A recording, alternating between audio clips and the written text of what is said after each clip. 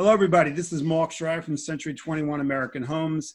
And today I'm going to be discussing a very important topic for particularly first-time homebuyers, but even for people who might be looking to move up in a larger house, scale up, and they have to get involved with the banks, which means they need to secure themselves a mortgage. So the topic is how to improve your credit score today so you can get a home mortgage. And we have a special guest, Aman Verma from Secure Credit Advisors.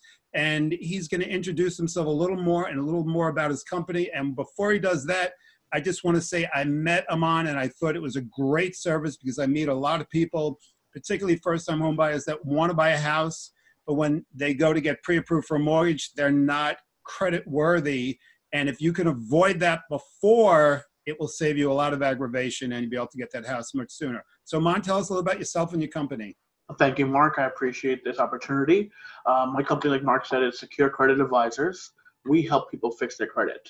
When I say that, I mean we help remove all negative items off their report. Latencies, bankruptcies, judgments, collection accounts, you name it, we can get it off. We provide a 100% money back guarantee to all our clients. And it's a process. If somebody tells you it's a quick process, it's not going to happen. It takes time. It's a legal process. It definitely takes time to do. So I would advise anybody that's looking to purchase a home and get a mortgage is to start this in advance. Don't wait till last minute. And you want to give this about year's worth of time, year and a half worth of time in order to get where you need to be to get the ideal credit score to get your ideal mortgage rate. Great. We're going to dive into this in a little more detail. But first, I want to do a little basic housekeeping. If you're new to the channel, definitely remember to subscribe and hit the notification bell on the side so you get all the videos that I produce on a weekly basis sent directly to your inbox. And also like it, hopefully you will, and share it to somebody that you think might have a need for this type of information. The name of the channel is Real Estate 101. All things you need to know about buying and selling residential real estate comes to you directly on a weekly basis. So with that being said, what are things that somebody, again, whether it's a first-time home buyer or somebody that is looking to scale up, can do? And give a little more info about the time frame, 6 months, 3 months before your credit score will start reflecting changes in a positive way. Sure. So starting off with that question itself, the process, look, the credit bureaus have about 45 days and they push it to 60 days at times also by sending a generic response to a dispute we send out saying we have started an investigation process, which allows them to add the 15 days to make it a 60-day process. That being said, within 45 days, you start seeing results when we start the work. But to give a significant change, I would say at least a 90-day mark. An average credit repair file would be about 6 to 8 months, but we keep his balances low, during the process and needed some time to lower his balances on his credit cards. Those are vital things. So we say about at least a year's time to get your credit completely cleaned up, your credit score. All right, so 90 days to see the change. A year would be to start thinking a year in advance. And that's a great time too, because most people start shopping for a house about 18 months out. So start that process of checking your credit score as well. And one thing I've learned from you, Aman, is if your credit score is good or you're trying to move it in that right direction, don't go out and buy or lease a car where you're taking out a loan in the middle of it, because that can throw like a monkey wrench into the whole thing, correct? 100%. I have a couple of different tips that I want to advise you guys everyone. Number one, first most important thing is always monitor your credit. You know what's going on in your bank account. You know what's going on in your investment, but do you know what's going on in your credit? You need to, once a year, you're allowed to get an annual credit report from annualcreditreport.com. Go there. It's a free credit report. It's not a hard inquiry. It doesn't affect your score. Besides that, sign up for Credit Karma to allow you to see the summary of your credit and what's going on to see if there's any trade lines. There's a lot of services out there that allow you to monitor your credit. It's vital. It's very important. Every 3 months, I would advise you to just go online, get a credit report. You can get a soft inquiry credit report so it doesn't hurt your credit, and just see what's going on. Okay.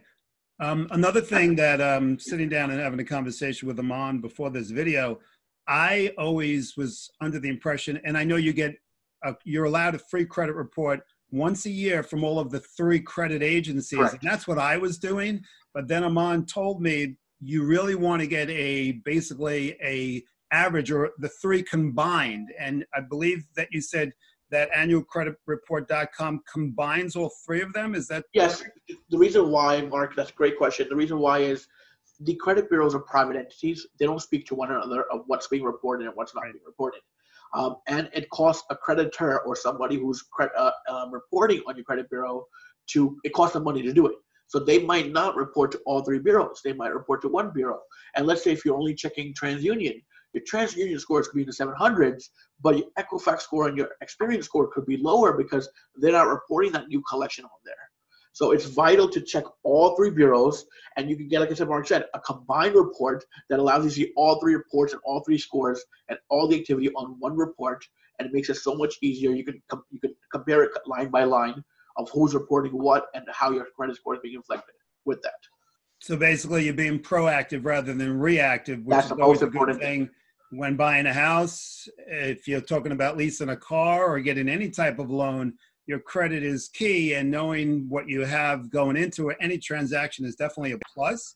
On that note, what is, for you or for mortgage people, what is considered the best score? What should people be trying to get their credit score to? And what would be considered a not so good credit score that you could have a lot of problems? Anything under 630, 640, it's going to be giving you problems. You're not going to get a great rate. You're not going to get a competitive rate. Above 725, you will be in tier 1. 750 and above, obviously, is, you touch it, you get it, basically. But there's a lot of factors that go into that. Not everybody can achieve a 750 right away because it's not that they're not having a credit score. They don't have enough credit history. Credit history is a big mark also. So it takes time. It takes time to get there to the 800, 750 scores areas. So it's not that, I have a 735 or 740. Am I doing bad? No, you're not doing bad. You're fine. It just takes time to build history. And very good. So it takes time for history. A year ahead would be a good time to start improving your score. Definitely start checking your score just to go over everything points we've discussed. And on the building credit, first-time home buyers, a lot of them are right out of college. My son took out a credit card, college credit cards, and I'm trying to teach him, and he's starting to teach me now how he's building his credit. A lot of people are against taking out or having debt, okay? And my question to you is, if you teach your kids zero debt, don't get a credit card, is that a problematic thing? Some people say use your debit card, and that will show a history. Use your, like if they were to get an apartment, they get a phone bill, they get an electric bill. Does that help build your credit, or is that not correct information? So a couple of things fall into that. Now, debit card will definitely not reflect on your credit score. Okay. It will definitely not do that. Having a utility bill, it doesn't hurt you, but doesn't really help you because utility bills, cell phone bills, these don't report as positive credit. Right. They report only when you do something negative. So if you miss a payment, it's going to report on the credit report. So it won't hurt you to have that, but it does help you in the essence that you are building credit, but they're not reporting anything positively. Balances wise, if you're trying to build your credit, I always recommend it's important to keep a low balance on there, 10%, 20%, just to reflect that you are using your credit. Because the credit bureaus, they get every cycle, which is about 30 days, a score, a reporting that gives you any latencies and your balances. So if your balance is up in 70% or 80% of your limit, it reflects bad. If there's a balance of 0 and you're trying to build credit, it shows them that you're not using your credit at all. So you're not using your credit. They have the need to keep your highest score. You'll get a high score, don't get me wrong, but it won't be the highest potential score you can get. So if you leave a 10, 20% balance, they're seeing that you are a good financial risk. Got you. You know how to maintain your credit. You know how to maintain debt, and you're not causing problems where you're at the high maximum limits and you're keeping a low balance. So that's good if you keep a 10%, 20%. To keep a small balance. Limit. Yep. And I'll try to be quick because I don't want to go too long in this video, but multiple credit cards versus one credit card, just which about 4 or 5 credit cards, maybe 3 bank cards and 1 or 2 store cards that you like to do. Those are great. Couple more things I want to go into real quick shortly about new home buyers. Set up auto payments on your credit cards, but don't set it up on the due date. Set up a week beforehand. So in case, and monitor your bank, make sure the payment comes out. Because I've had, I have auto payment set up, the payment didn't come out, and I got hit with a lateness. You set up a week before, you have a week's time to catch it up in case the auto payment didn't go through for any reason. Keep low balances as vital. People, what they like to do is, they're getting approved for a house, they'll go shopping. Let me go to get a new couch. Let me get this furniture, that furniture. No, I don't care what the sale is. Wait till the keys are in your hand, the documents are signed, then go shop. Right. All right, great. Don't add any trade lines. I don't care if Macy's handing out 90%. While you're in the mortgage process, don't add any trade lines. What do you mean by don't add any new credit cards? Credit cards or loans or anything in that aspect. Yes. And the last most important thing, secure your credit from identity theft. Identity theft is huge nowadays. Your identity is stolen very quickly. Your social security number is everywhere and anywhere. Just monitor your credit and make sure, be proactive, not reactive. Exactly. That should have been the title of this, be proactive, not reactive on your credit. I want to thank you, Aman. I'm going to be putting a link to Aman's website in the description of this.